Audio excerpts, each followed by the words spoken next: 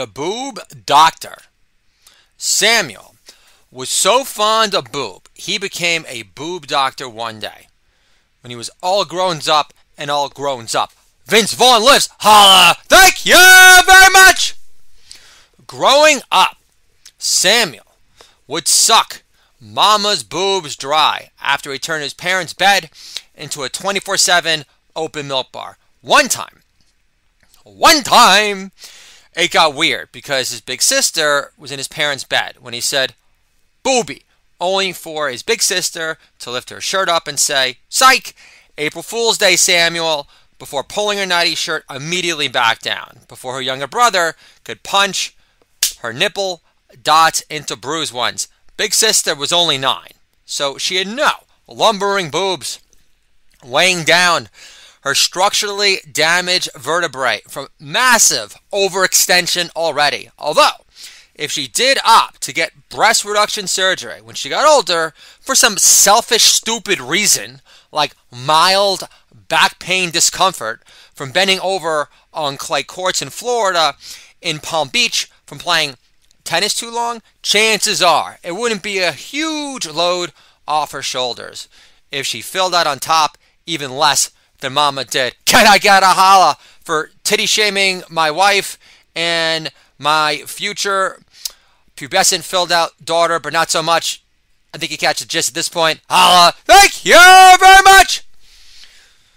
Baby Samuel, otherwise known as Chosen Curls, was bound to would hold up one of his sister's naked Barbies on occasion and ask his dear Dada, "Do you think she's hot, Dada?" And Dada would say, "By Southern Belle standards, I give her a 7.3. Although, if she lived in the East Village of Manhattan these days, I give her a solid 9, because she'd be taller than most of the Munchkin gals off St. Mark's, who you could never mount standing up in your wildest dreams, unless you held them up high against the wall, like Jerry Maguire does with Kelly Preston and Jerry Maguire, which your doodle dad is too putsy to pull off if you really need to know. Cameron Crowe lives. Holla! Thank you very much!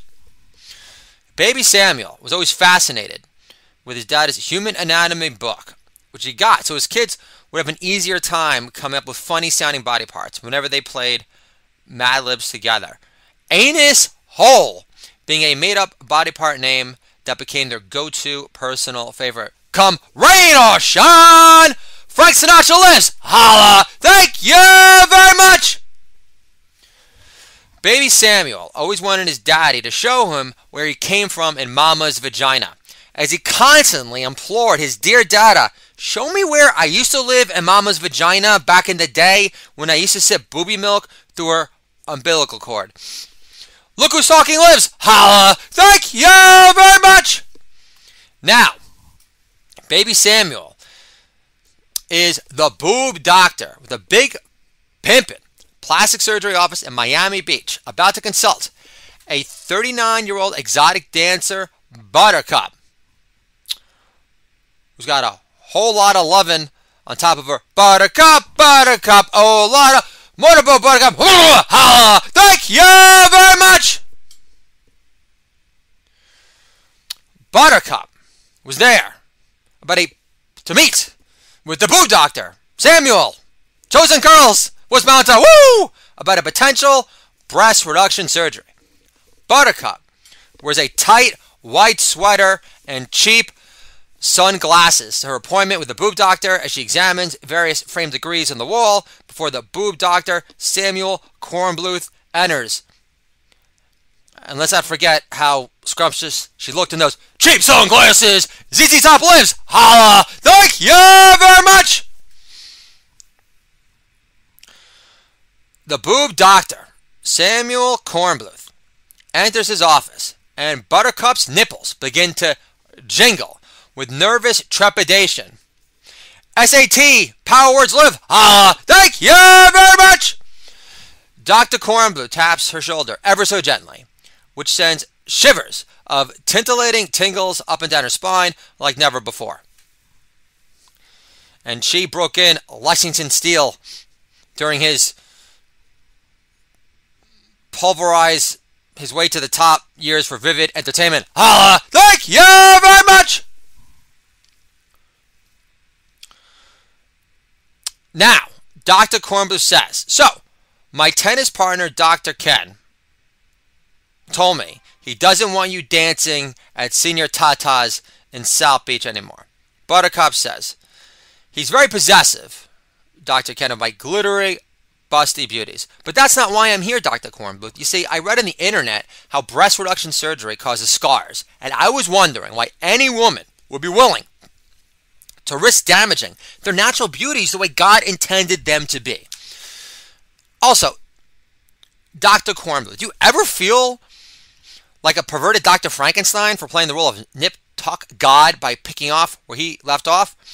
Mary Shaw lives! Holla! Thank you very much! I was a double major in philosophy and English at the University of Florida, in case you're wondering. Dr. Kornblue says, I'm confused, Buttercup. I thought you came here for a breast reduction surgery consultation. But it sounds like you've made up your mind already. I'm still getting paid by the hour, so I don't give a shit. Especially knowing how I get to glance at your luscious lobes of perfection jiggle with anticipation in my presence. I have that impact on all my female patients, except the hardcore dykes, but they normally have nothing to flaunt and hide under their natty-looking dress sweaters for a reason. Bob Marley lives! Holla! Thank you very much!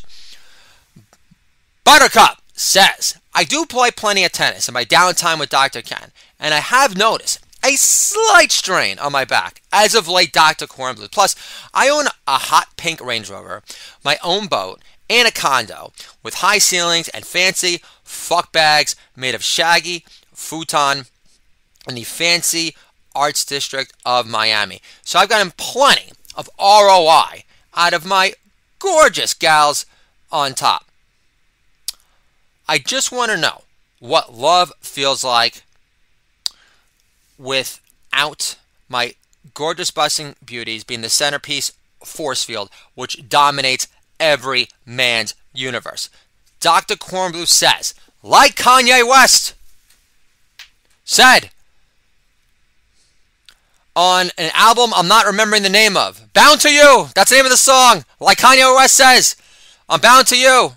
I think one good girl is worth 1,000 bitches with depleted tits on top, making them half the woman they used to be. Bam!